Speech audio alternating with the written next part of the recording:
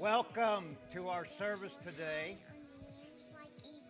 Psalm 96 says, "Sing to the Lord a new song, sing to the Lord all the earth. Sing to the Lord, praise his name, proclaim his salvation day after day. Declare his glory among the nations, his marvelous deeds among all peoples. For great is the Lord, most worthy of praise. He is to be feared above all gods, for all the gods of the nations are idols. But the Lord made the heavens. Splendor and majesty are before him.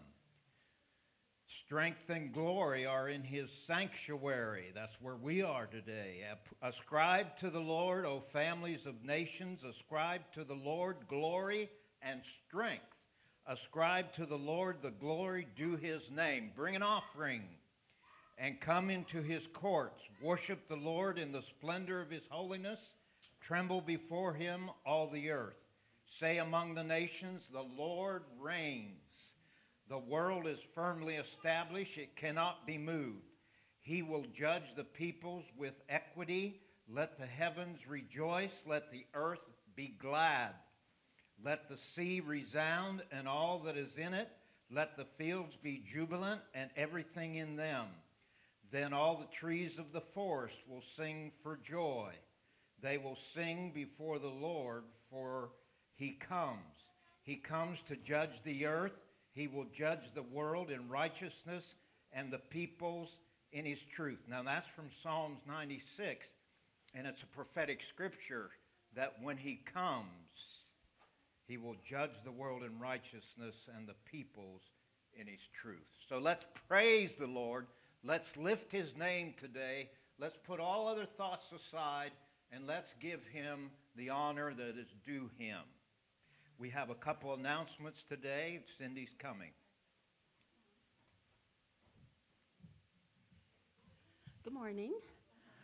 I don't know, a lot of you maybe haven't heard, but there's several of us that are planning to go to the processing center in Charlotte on Friday and Saturday before Memorial Day. And we had put in to bring like 6 people, and we've had a couple people that had to cancel at the last minute. So we have a couple openings if anybody's interested. What we're going to be doing is they've always had this thing where you could pack boxes online if you were the type of person that couldn't get out or didn't want to go shopping. You could pack boxes online. Well, with the way this past year has been, they've had thousands boxes packed online. So they need people to come and actually pack the boxes. So they have all these items that need to be put in boxes so they can be sent out to the kids, thousands of them.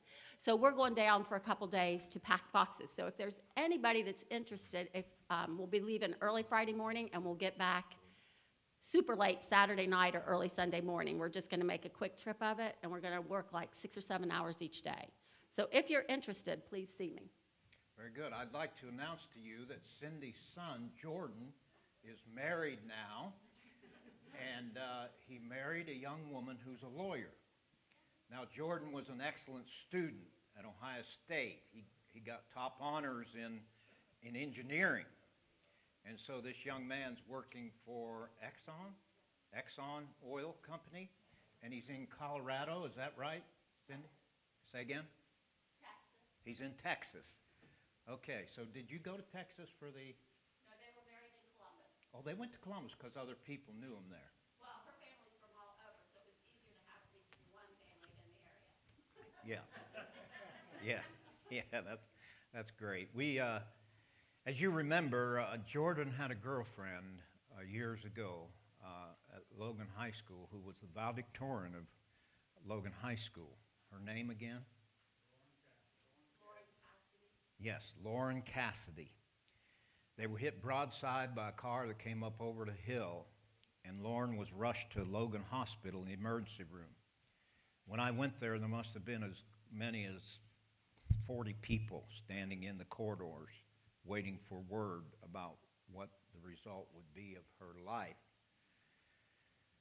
I really didn't know what to do. I went and prayed with the mother. I prayed with the father. I prayed with the brothers and sisters. I even had one of the brothers come here 2 weeks later because he was so forlorn after the death of his sister, and he accepted Christ. He was a teacher at Logan High School.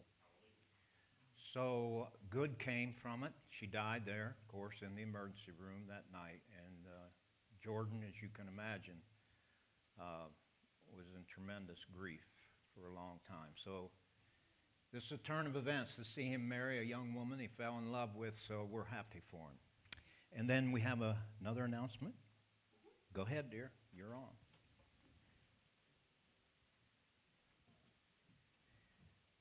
Hi. Oh gosh, I feel like I'm really yelling at you. We had our first Girls for God meeting, and we had 4 girls, which was really great. We had a really good time. We cooked and we played games. But we're going to have our second meeting on Monday from 6 to 7:30. We'll be here. And I've gotten some calls from other people that go to other churches wanting to see if they could bring their kids. So we'll have 3 from a different church come this week. So I'm just really excited. It's been really, really fun. And Alice came and we made her pizza. So it was really fun. And if anybody in the back row would like to come, they're welcome to come. So just let me know and we'll just have fun and fellowship, and yeah, so thanks. I'm happy for you. I'm excited for you too, Jackie. I think it's great. Jackie's an evangelist, you can tell. She points people out right in the congregation that should be there. Our opening song, Skip is here, I believe, to lead us, is he? Yes.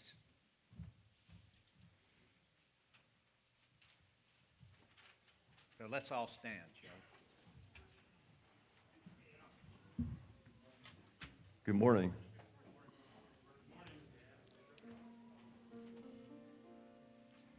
Before we start this, I had something to read here.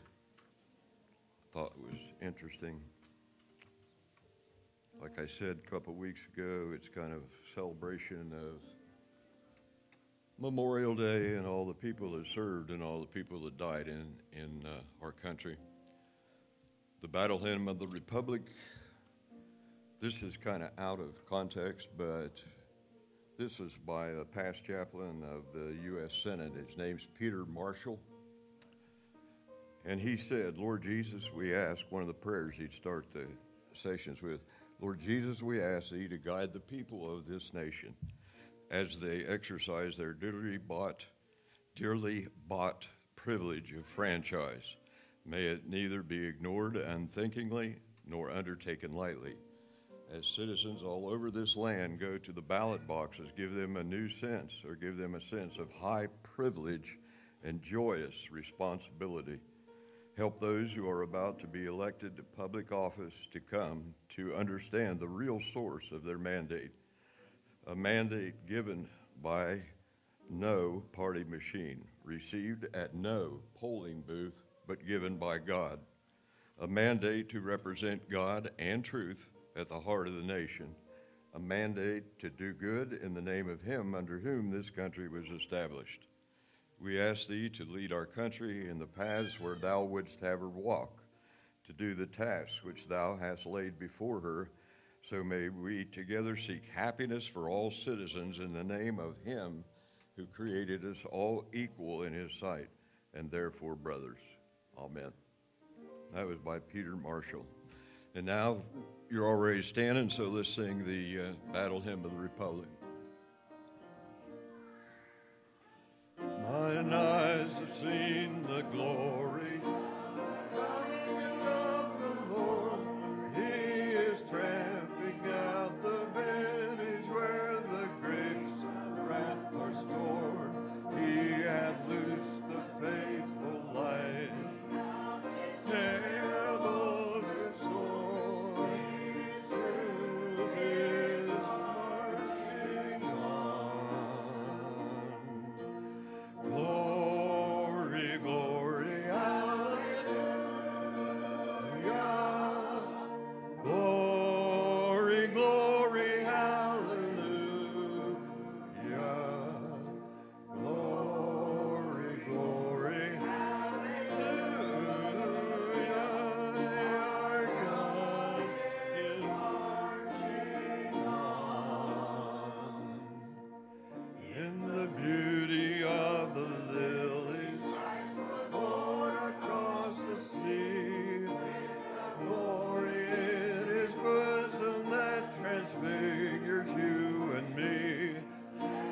died to make men holy. Let us die to make men free.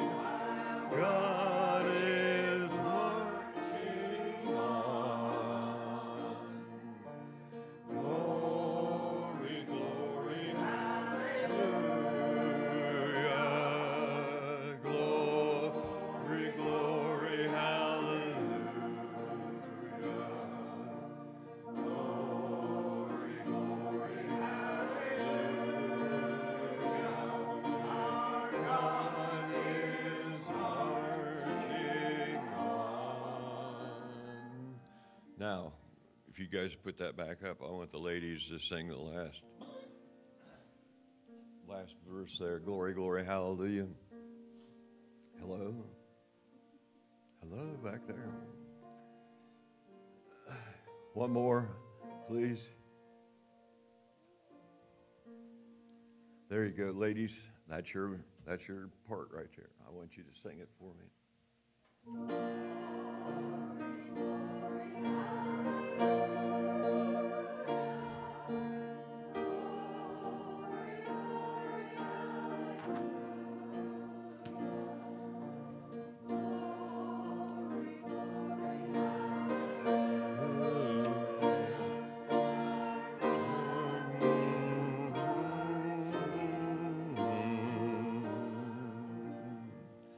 I have a quick poll to take. How many of you want to stop wearing these? Thank you. Have a seat, June folks. 2nd, dear. It's June 2nd. June 2nd. Yes, June 2nd, not today. Just telling you.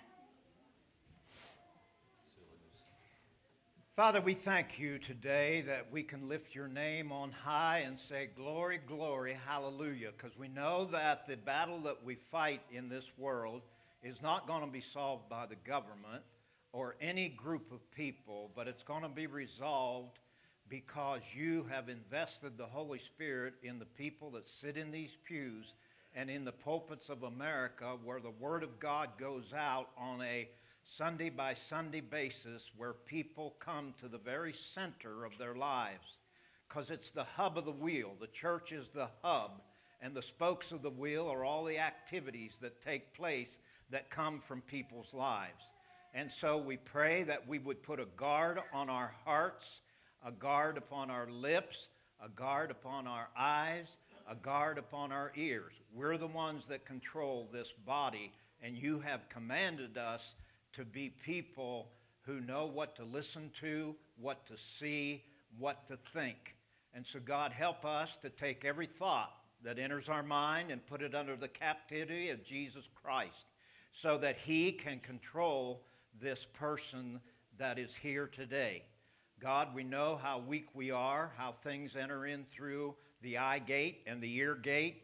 These things take place in the mind. The thoughts then are exacerbated, and suddenly they start thinking the wrong way, and then the actions come externally, because all actions come from thought.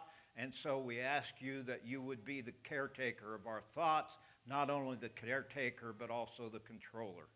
So we ask for these people today a tremendous blessing for having come here. May they go away understanding the Word of God in such a way that they would live it. And as a result of living it, their life will be totally blessed. The joy will be abounding, and their lives will change for the better. For it's in Jesus' name we pray. And everybody said, Amen. Amen. Amen. Celebration in song. Skip's coming again. Well, actually, it is supposed to be The Battle Belongs to the Lord, Master Chorus Book 2, number 71.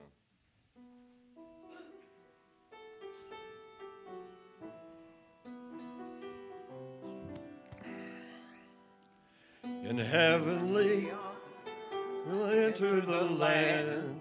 The battle belongs to the Lord. No weapon that's fashioned against us will stand. Battle belongs to the Lord. We sing honor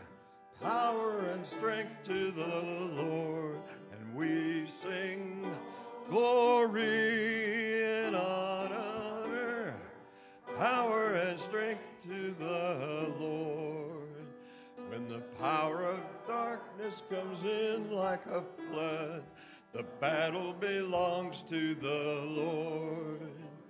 He's raised up a standard, the power of his blood. The battle belongs to the Lord. We sing glory, honor, power and strength to the Lord.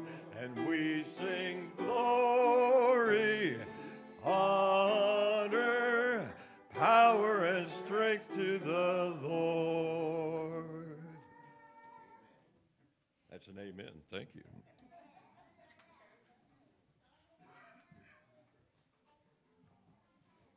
Our scripture today comes from Matthew 5:27 through 30. And we're going to stand and read the scripture in honor of God's word today, okay? So stand with me as we read this scripture, Matthew 5:27 through 30. Children can go at this time, yes.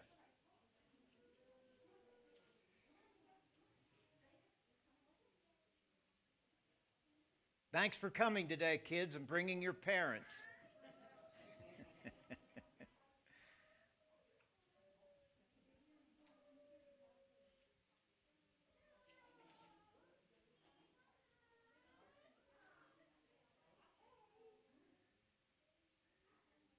There goes Ella and Elliot, curly head little boy. All right, read with me. You have heard that it was said, do not commit adultery. But I tell you, everyone who looks at a woman to lust for her has already committed adultery with her in his heart. If your right eye causes you to sin, gouge it out and throw it away. For it is better that you lose one of the parts of your body than for your whole body to be thrown into hell. And if your right hand causes you to sin, cut it off and throw it away. For it is better that you lose one of the parts of your body than for your whole body to go to hell. Father, we thank you today that there's specific instructions about the kind of sexual attitude that we have. We're all sexual beings, or else we wouldn't be here. And so we ask God that we would have the right attitude about this and that we would guard our hearts, because in the heart first takes place adultery. And so we ask you, God, to help us who are weak individuals, who are bound with sexual desire, and we pray that these desires might be focused in the right way. So we ask you to bless this congregation in the hearing of your word today in Jesus' name. And everybody said, amen. It's happened so many times that it's hard to count. People today who get married, it seems, are taking vows before God. However, they don't mean it. The majority don't mean it. At least 45% don't mean it. That's the divorce rate in this country. By the way, we have the highest divorce rate of any industrialized country in the world in America. So something's wrong at the very root of people's lives in this country, because marriage is meant to be sacred. It's supposed to be a vow taken before God. However, when young couples stand before me, they're such in a hurry to get out of here that I wonder if they understand what they've said. A couple gets married, and before long they buy a house and they work into late hours to fix up the place. Then they have children and they watch them grow. And then together they support each other through many challenging and difficult times. Soulmates they're supposed to be, lovers, partners in this life forever, till death do us part. Then one day he has an affair with another woman, She too was happily married, by the way. She loved her husband with her whole heart, at least she did.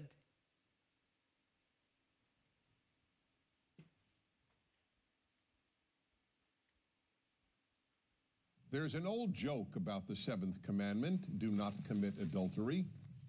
Moses comes down from Mount Sinai and announces, I have good news and bad news. The good news is that I got him down to 10. The bad news is that adultery stays. The joke is telling. The prohibition on a married person having sexual relations with anyone except his or her spouse may be, for many people, the most consistently difficult of the 10 Commandments to observe. The reasons shouldn't be hard to guess. One is the enormous power of the sex drive. It can be very hard to keep in check for the entirety of one's marriage, especially when an attractive outsider makes him or herself sexually or romantically available. Another reason is the human desire to love and be loved. For normal people, there is no more powerful emotion than love. If one falls in love with someone while married, it takes great effort not to commit adultery with that person. And if we add in the unfortunate circumstance of a loveless marriage, adultery becomes even more difficult to resist. That's why the joke with which I began is funny, because it reflects truth. Why is adultery prohibited in the 10 Commandments? Because, like the other 9, it is indispensable to forming and maintaining higher civilization. Adultery threatens the very building block of the civilization that the 10 Commandments seeks to create. That building block is the family, a married father and mother and their children. Anything that threatens the family unit is prohibited in the Bible. Adultery is one example. Not honoring one's father and mother is another. And the prohibition on injecting any sexuality into the family unit, incest, is a third example. Why is the family so important? Because without it, social stability is impossible. Because without it, the passing on of society's values from generation to generation is impossible. Because commitment to a wife and children makes men more responsible and mature. Because more than anything else, family meets most women's deepest emotional and material needs. And nothing comes close to the family in giving children a secure and stable childhood. And why does adultery threaten the family? The most obvious reason is that sex with someone other than one spouse can all too easily lead to either or both spouses leaving the marriage. Adultery should not automatically lead to divorce, but it often does. There is another reason adultery can destroy a family. It can lead to pregnancy and then to the birth of a child. That child will, in almost all cases, start out life with no family, meaning no father and mother married to each other to call his or her own. And if adultery doesn't destroy a family, it almost always does terrible harm to a marriage. Aside from the sense of betrayal and loss of trust that it causes, it means that the adulterous partner lives a fraudulent life. When a husband or wife is having sex with someone other than their spouse, their thoughts are constantly about that other person and about how to deceive their spouse. The life of deception that an adulterous affair necessarily entails inevitably damages a marriage, even if the betrayed spouse is unaware of the affair. Finally, the commandment prohibiting adultery doesn't come with an asterisk saying that adultery is okay if both spouses agree to it. Spouses who have extramarital sex with the permission of their husband or wife may not necessarily be hurting their spouse's feelings, but they are still harming the institution of marriage. And protecting the family, not protecting spouses from emotional pain, is the reason for the commandment. Many marriages, sadly, are troubled, and it is not for any of us to stand in judgment of others' behavior in this realm. No one knows what goes on in anyone else's marriage, and if we did, we might often well understand why one or the other sought love outside the marriage. But no higher civilization can be made or can endure that condones adultery. That is why it is prohibited in the Ten Commandments. I'm Dennis Prager. Join Prager University, subscribe to our YouTube channel, and sign up for free at prageru.com. It's not amazing that men and women get involved in sexual sin. It's not amazing. What is amazing is how much people are willing to pay to commit adultery. Long-standing relationships of love and trust are shattered. Kids lose their parents and are scarred by sorrow and guilt, and it lasts a lifetime for many. People surrender their careers, their reputations, their homes, their savings, their friends, and their relationship with God. All in the pursuit of happiness, happiness that vanishes and turns out to be a mere mirage. Today, it's a situation that airs on primetime television. Television refers to adultery, to sex outside of marriage, 13 times more than it ever refers to intimacy in a marriage. We live in a visual world. I thought this visual was interesting because it makes the point at the top. Our brain processes visuals 60,000 times faster than text material. 90% of the information transmitted to the brain is visual. You say, that's right. The knowledge I picked up was from my eyes, that I read a book, or it was from seeing something that was broke down around the house, so I have to fix it. All taken place because of the eye gate. The eye gate. It's called the eye gate because it goes directly to the soul, what you see. 70% of your sensory receptors are in your eyes. Sensory means emotions. Chemical reactions of the brain can take place just by sight. 70%. 50% of your brain is active in visual processing. Half the brain works with the eyes. 40% of people respond better to visuals. I know that as a teacher. That's why I use this thing, because you're more likely to remember the pictures than what I say, because it processes so quickly in the brain. Marketing on TV and the newspapers and magazines, even on the radio, everything is advertised by sex. The old saying, sex sells, is really true, and the advertisers know that. Whether it's ice cream or a 4x4 greasy Jeep, they all sell with sex. All the programming that you see on television is decided by writers and marketers who sit around a table somewhere and try to write out how this advertising will be displayed. These people are trained in the art of advertising. I took an advertising course at Ohio University. I know what's in the book. Their desire is to change wants into needs so that you feel, I gotta have this more than anything else. So they are trained in behavioral psychology, and this training leads them to understand how people think. And so when you see the ads on TV for testosterone, for instance, that's sold, testosterone boosters that are sold at Walmart, you see at the end of that slide very quickly a man having sex with a woman. Have you seen it? Sure. So we're not beyond that, even in full-scale prime television. We see these things being marketed all the time. They understand that the greatest passion people have is sexual passion. And as a result, they're going to play to that as often as they can. it'll catch your attention. We live in an environment of voyeurism. Voyeurism simply means that people get turned on, they get satisfaction by watching others engaged in sexual activity. That's why pornography is such a high seller, especially among men and women, because just looking at it, people have a vicarious experience.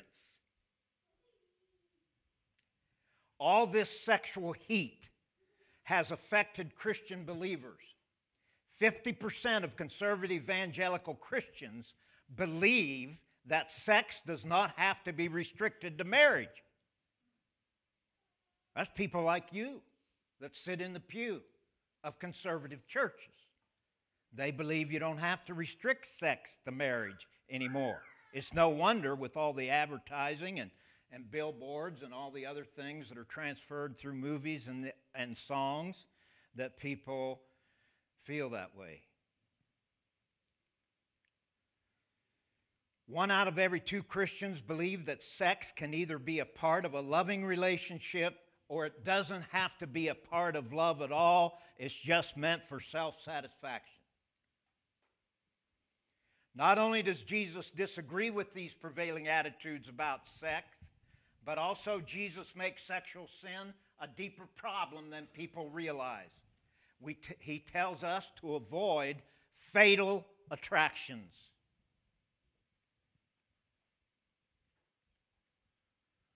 Matthew 5:27, you have heard that it was said by them of old time, thou shalt not commit adultery. The word adultery technically refers to having sexual relations with a person who is not your spouse. Technically. Actually, it is a word that forbids all kinds of sexual relations outside of marriage between a man and a woman.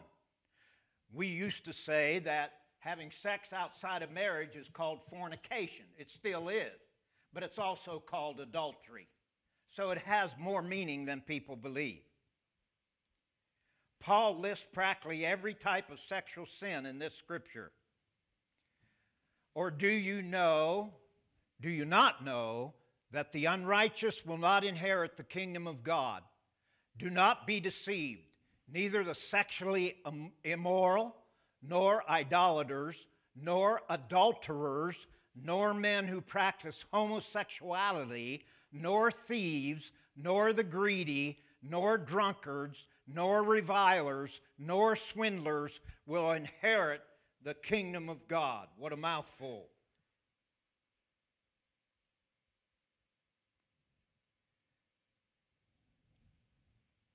Scripture is clear. Any sex outside of marriage for any reason is a sin. You wouldn't think so, would you? One form of adultery that has become widely accepted is cohabitation. It's what people used to call living in sin. I don't hear that much anymore.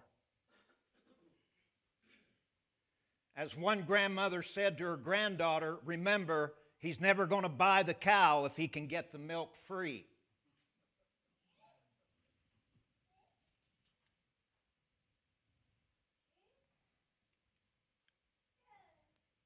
Should couples live together before marriage? That's what we're going to talk about today on The Beat.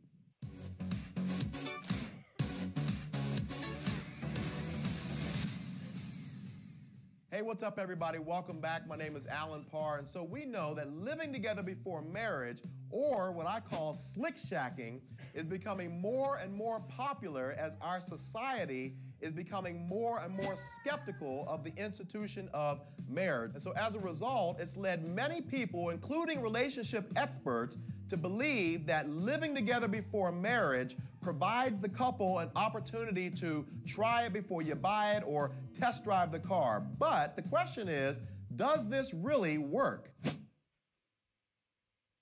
Interestingly, the statistics actually prove otherwise.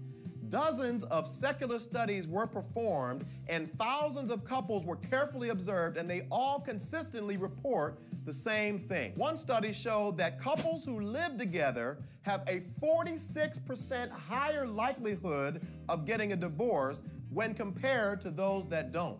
Another study showed that over 60% of couples who live together before marriage will actually not even make it to marriage, but of the 40% that actually do get married, 5 out of 6 of them will be divorced within 3 years. And they also show a higher level of adultery and, across the board, a lower level of sexual satisfaction in the marriage. But the real question that we must ask is why? Why are these statistics so outrageously high when it makes so much logical sense for a couple to live together before marriage? One of the reasons is because oftentimes men view living together as a convenient way to have sex and also a way to test drive the relationship before they make a lifelong commitment. Whereas women tend to see living together as the next step before marriage. And so what ends up happening is this couple makes a financial, emotional investment, and the investment is so big that the longer they stay in the relationship, the more difficult it is for them to get out of the relationship. And so what ends up happening is they end up sliding, not deciding, into marriage. A second reason is that oftentimes people who choose to live together before marriage tend to have less conservative views about the biblical institution of marriage, and so when things get difficult, when troubles come, they may be more prone to bail on the relationship as opposed to sticking to the covenant that they made before God. Finally, living together before marriage can create a mentality that says, I've got a back door, I've got an exit plan strategy if I need, or if I become discontent at any time with this contractual agreement that we have set up, I can throw up the deuces and say, peace, you go your way, I go mine, and if not careful, that same mentality will follow that couple into their marriage relationship. Finally, what does the Bible have to say, if anything at all, about this topic of living together before marriage or shacking up? Well, interestingly enough, the Bible doesn't have a specific scripture that says it's a sin, but like many other things, there are principles that we should apply that will help guide our decision. First of all, the Bible says, do not be conformed to the pattern of this world. And so whenever we see couples living together before marriage, we as Christians should not allow our minds to be influenced by what the world is doing. Instead, we should be influenced by what the Word of God says. Second of all, the Bible says that we should not put ourselves in sexually tempting situations. It says flee or run from immorality. Third of all, it says that we should not just avoid evil, but it says we should avoid the very appearance of evil. And so let's say you're living together and you're not having sex. For all intents and purposes, people looking on the outside are going to assume that you are. Which leads me to my final reason why I believe that it is not a good idea for Christians to live together, because when we do, we are sending a message to the world that basically says sex before marriage is okay, living together before marriage is okay, and those that may be looking up to you may follow your behavior, and as a result of your decision, you may actually be causing them to stumble into sin. So I know this video was really controversial. There's so many different views on this subject, and so I would love to hear your thoughts. Please feel free to leave them in the comment section below. Also, if you found it helpful, please share it with a friend. If you haven't done so already, head over to my YouTube channel and subscribe. Hey, thank you all so much for watching, and I'll see you next time on The Beat. Sex wasn't designed to work outside of marriage. And from what I've seen, it doesn't work very well. There's deception takes place because the couple has to find a place to have the sex in the first place. They have to keep it quiet. They do everything in their power to hide it. Instead of bringing fulfillment that God created sex to produce, it will bring temporary pleasure and then long-term destruction and heartache. Look around, my friend.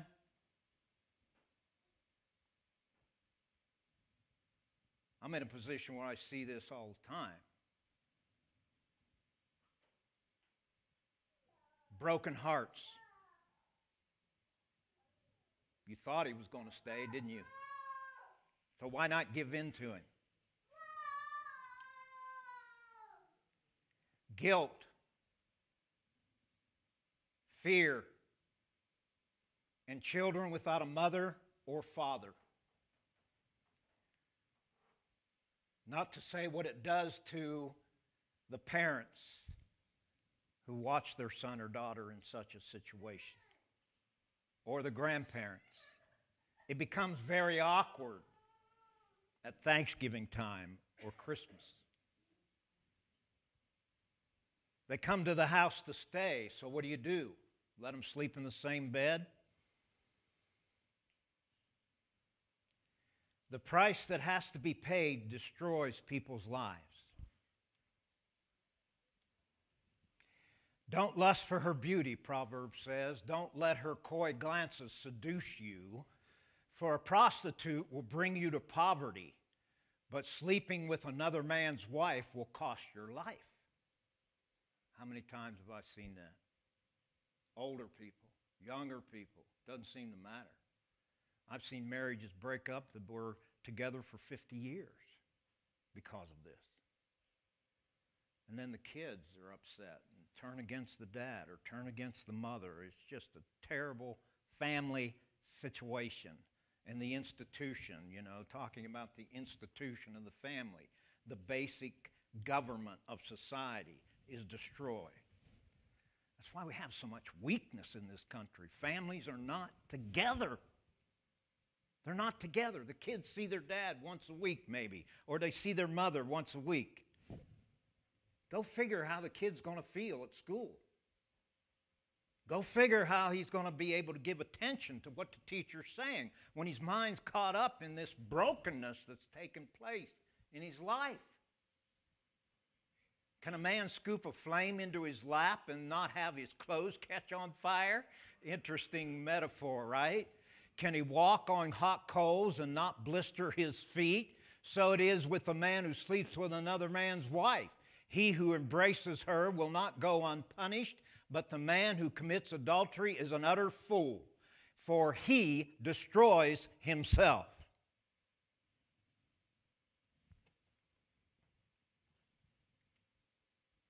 Jesus condemned the lust of adultery.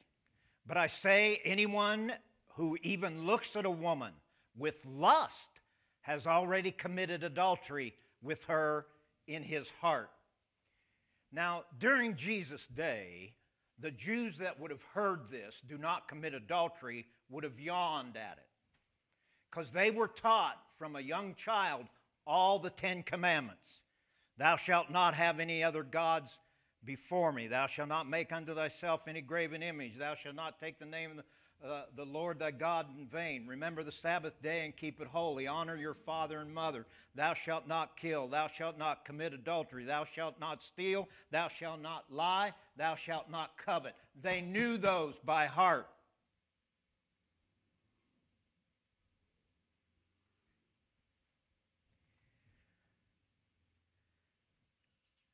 So as a child, I learned those. Did you? We should teach them to our children. This is what God wants us to do. Just take them out in Exodus 20, show them. So these are the things God does not want us to do. And if those things were obeyed, what an orderly, peaceful society we would have.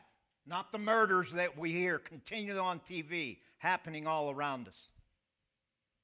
Adultery caused by lust of the heart was foreign to them, to the Jews that heard it. You see, they went by the letter of the law. It says, do not commit adultery. That's a physical act. I don't commit adultery. What takes place inside here doesn't matter. That was the Jewish mindset. Jesus said, no, it goes beyond that.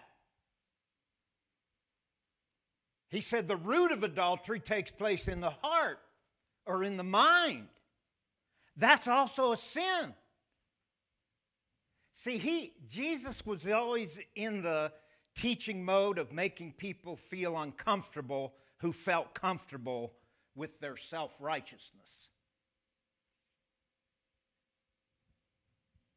By the way, that's a preacher's job too, to make the comfortable feel uncomfortable.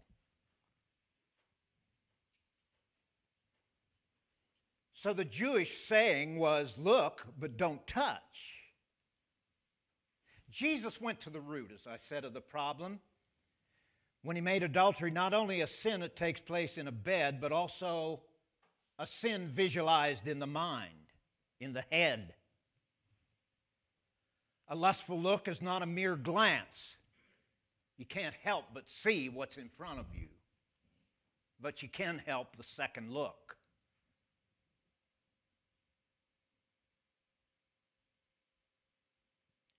Jesus said that the problem with lust is not the sight for men of a beautiful woman, or for women a good-looking man, but the stare.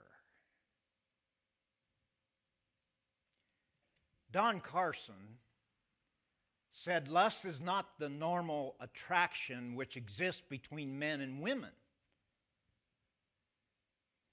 There has to be an attraction or we wouldn't be here.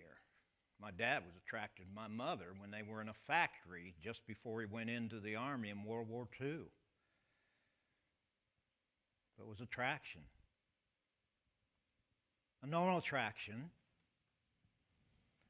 But lust, deep-seated lust, which consumes and devours, which in imagination attacks and rapes, which mentally contemplates and commits adultery. Sin is not merely a matter of actions and of deeds. It is something within the heart that leads to action. That's why so many men are addicted to pornography in our country today. Committing the sin in the heart every time they turn a page.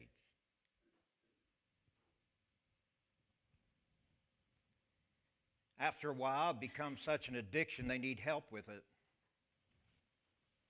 They need counseling to get beyond it. In fact, in the United Brethren Church, there's a group of Christian pastors that have started a therapy for pastors who are hooked on pornography. And if a pastor would call the United Brethren headquarters and said he had a problem, they'd hook him up with that counseling session, and he could go online and be counseled for a period of 9 months.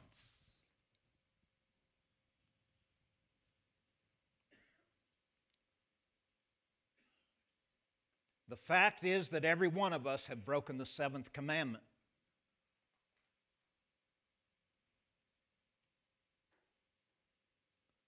In our imaginations, even as we have other commandments.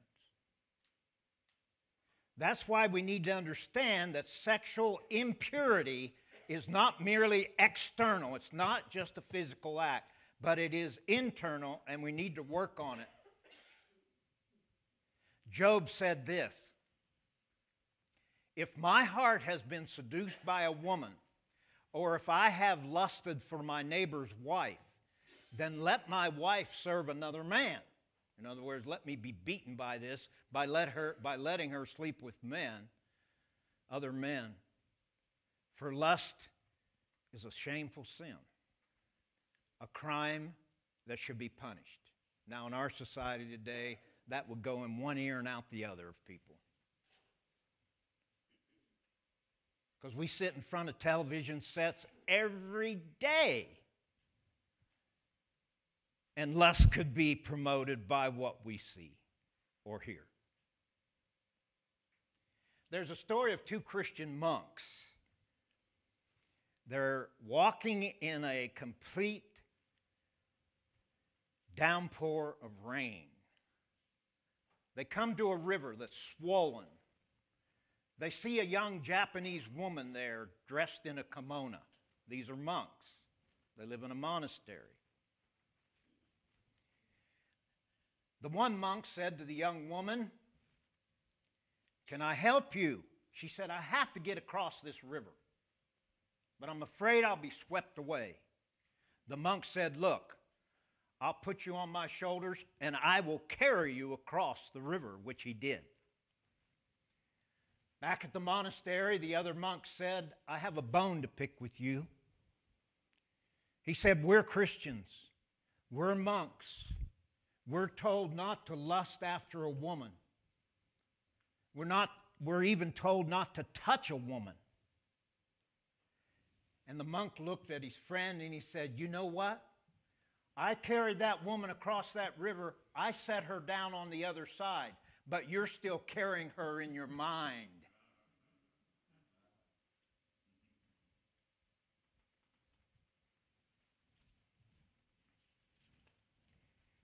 There, the seductive lure of adultery can be conquered. Jesus said, if your right eye causes you to sin, tear it out and throw it away. For it is better that you lose one of your members than your whole body be thrown into hell. And if your right hand causes you to sin, cut it off and throw it away. For it is better that you lose one of your members than your whole body be cast into hell. Jesus obviously did not mean that you take this literally. If he did, many of us would be blind and crippled.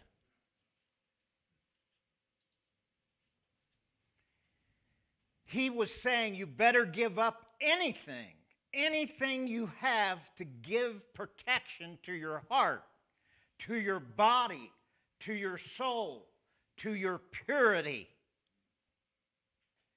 The Lord is not asking us to cripple ourselves, but to control ourselves. If a man has trouble in this area, it's possible he'll have trouble in many other areas too. He lacks control.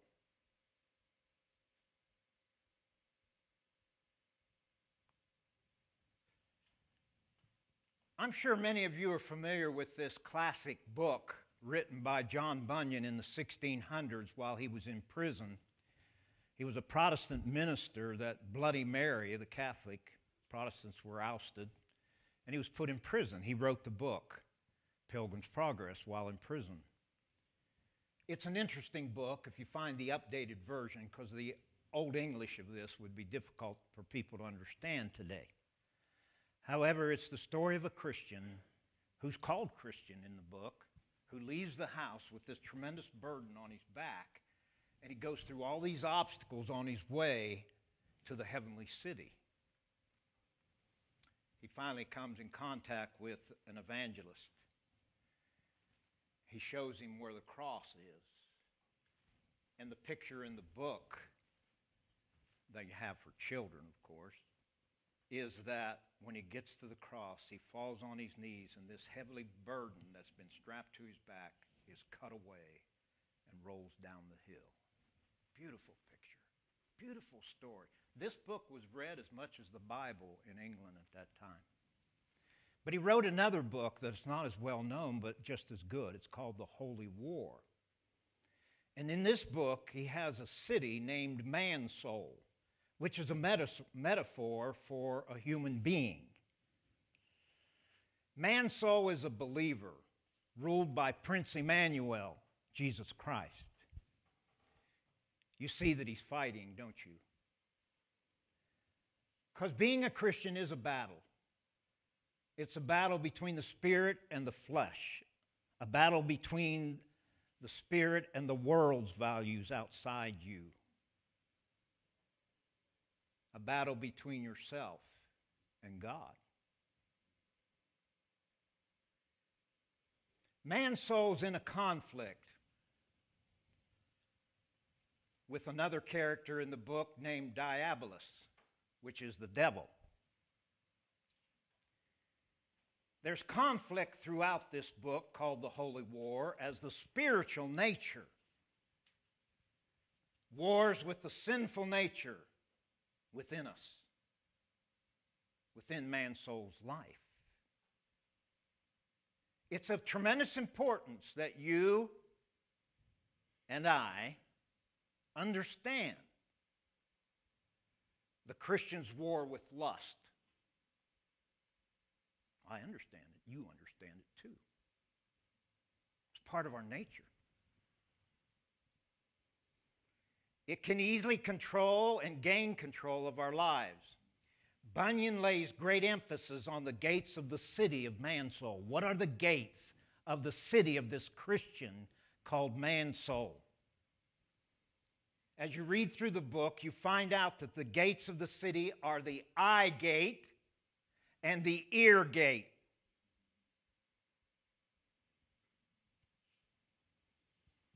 Which are all the ways in which the body can bring information into it.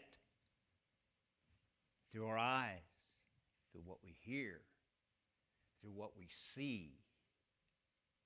What kind of books do you read? What kind of shows do you watch? If Jesus was sitting right beside you, would he be pleased? He's in you. Would he be pleased?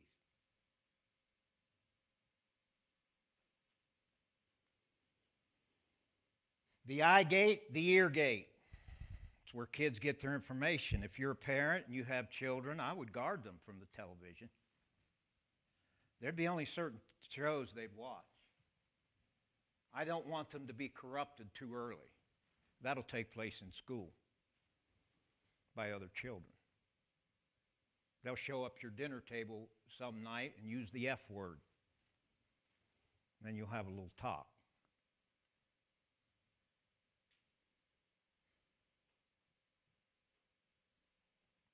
We're meant for better things.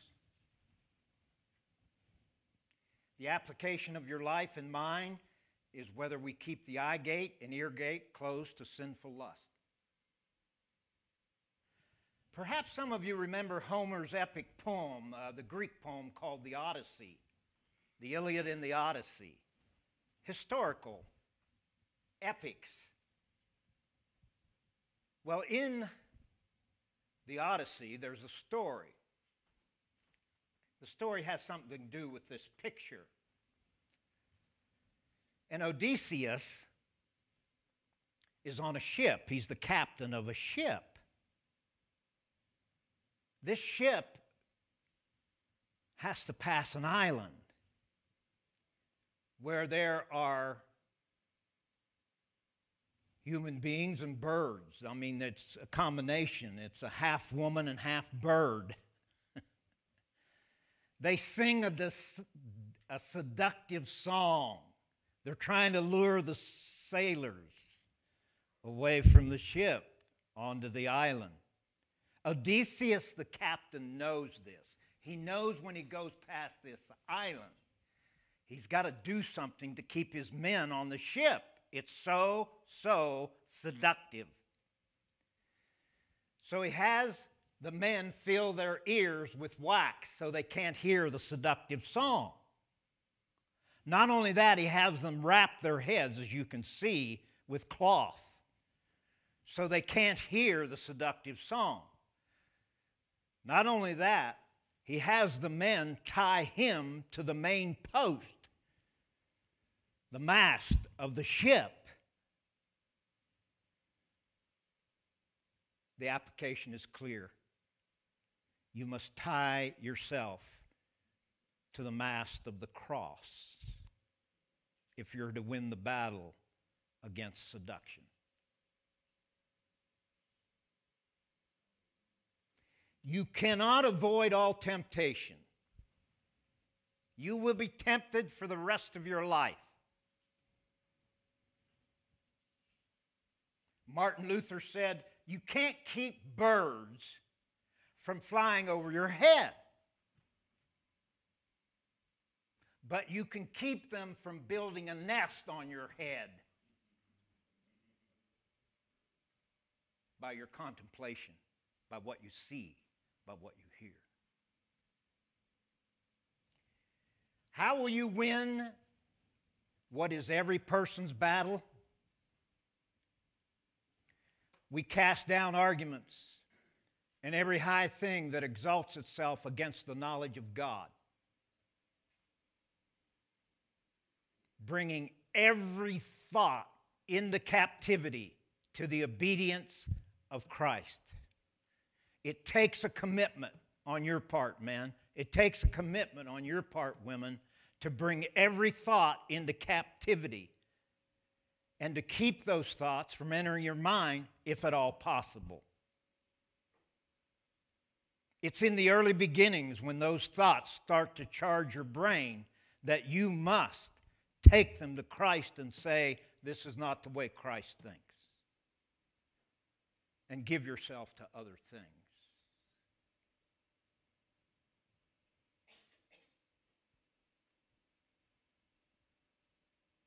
Do you have trouble with the gates of your eyes? With your ears?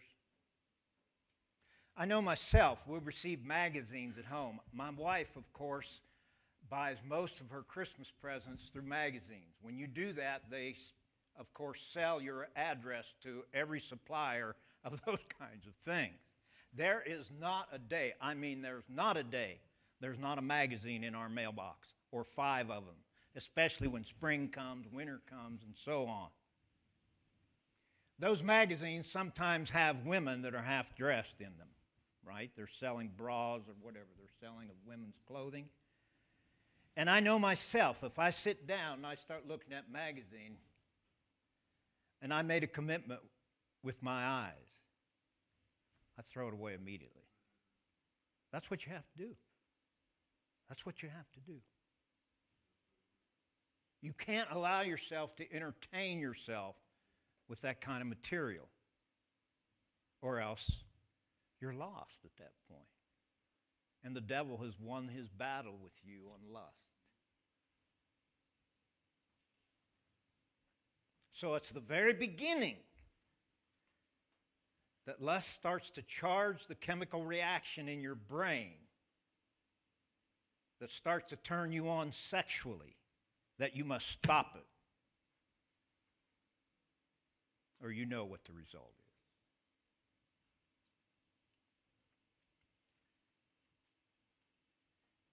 Bring into captivity those thoughts. How do you stop it? Bring into captivity. Take them to Christ and say, Lord, help me be faithful in my marriage. Help me to be faithful to sexual purity in my life. Put the handcuffs on it. The reason you have problems containing the wrong thoughts or entertaining the wrong thoughts is because you keep feeding it. You keep feeding it. What happens if you sat at the table and fed yourself every day? You're going to be fat.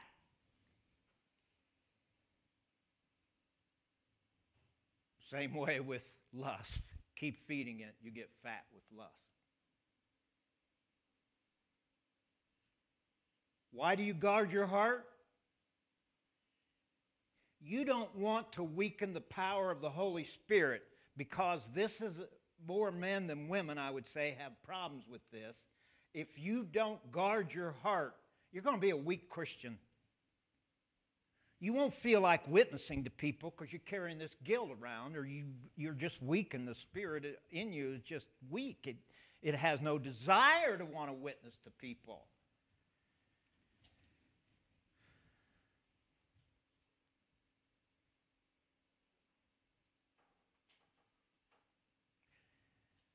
I'll share this with you again, and I say this because I have made that commitment to witness. I was in Lowe's yesterday, and there's a young man named Elliot was a cashier, 18 years old. I said, Elliot, I want to ask you a question, and I asked the question, if you died, you think you'd go to heaven? And he said, I hope so. I said, but you don't know, do you, Elliot? He said, no, I don't know. I said, would you like to know? He said, yeah. I said, well, there's no other customers behind me. Do you mind if I show you this booklet?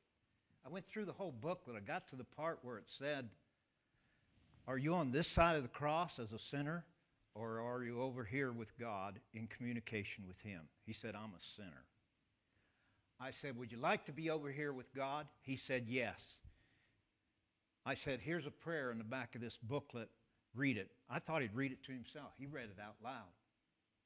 And he thanked me profusely. God bless Elliot. I hope he follows up, because I took time to go to the back of the page and said, now you need to read your Bible, you need to go to church, you need to witness, you need to do all these things if you're going to keep connection with God, because you're going to be in a world that has many obstacles to you being that.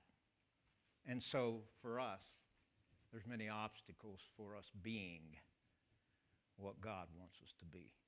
We only have a short time left. So what are you going to do with it?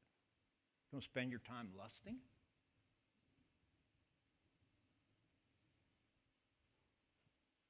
Thomas Kempis said, resist beginnings. And I've said that to you probably several times in my presentation today. At the very beginning, at the very root of these things happening in your mind, stop it. Now, perhaps you've been caught in the web of sinful thoughts and sinful actions. But I want you to know, come to Christ, my friend. He offers forgiveness. He offers grace. Unabounding love for you. Confess your sin to Him. Say, Lord, I'm sorry. You had better things for me than this. He'll forgive you. He'll forgive you. I was forgiven. Many of you have been forgiven. Some of you feel maybe you need to be forgiven. And so the altar's open today. I would have you come and share a prayer with me and put it behind you. Make that commitment. I'm going to be what God wants me to be in a sexual way. The kind of attitudes I carry about my sexual self. So as we sing this song, you come, if the Lord speaks to your heart. We're singing as we stand, fill my cup, Lord, fill it up.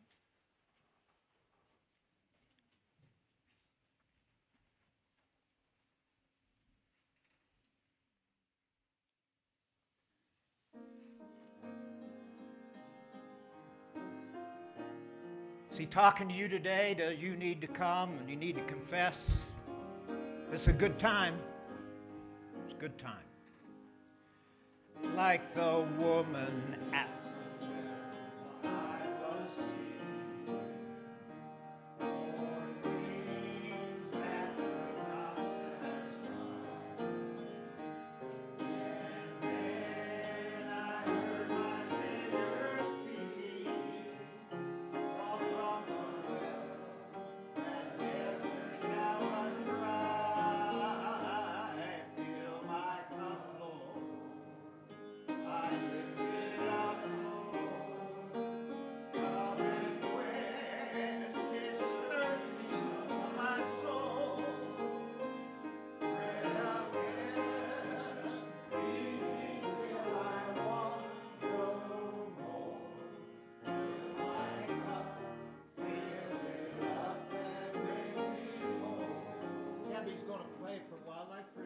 prayer. How many of you felt God speaking to you during this sermon today? You just raise your up hand. I see that. I see many hands. I don't know why everybody would not raise their hand on this sermon today. And I want to pray for you that God will help you make a commitment with your eyes. God, I'm asking you today to help these folks develop a steel spine spiritually. That in this world where all these things are being seen on a regular basis, we know our weaknesses of the flesh. We know that we are attracted sometimes to the point of lust. And that sin then enters our minds and hearts. So God, we ask you to forgive us and make us whole, just like the song says. Fill our cup so that it overflows and floods away all the things of this life that break a connection with you. We want to be happy people, and happiness is not found in the other way. It isn't. It only becomes a desperate situation. So we ask for your blessing as we sing this last verse together, shall we?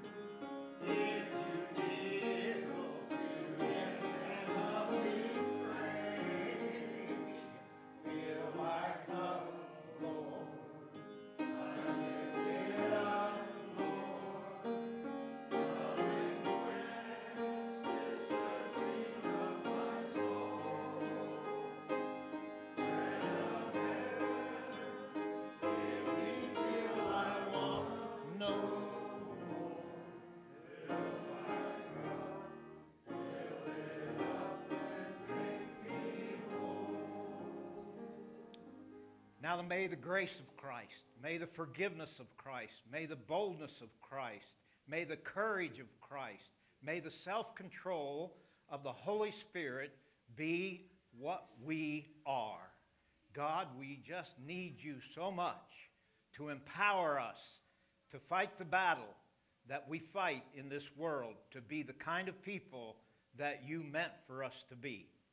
So God, give us a joy, a complete makeover, so that we become the person like Christ in so many ways, though we never will be perfect. We just pray, God, that we rise higher. In Jesus' name we pray, and everybody said, Amen. Thanks for coming, folks. We enjoyed having you here today.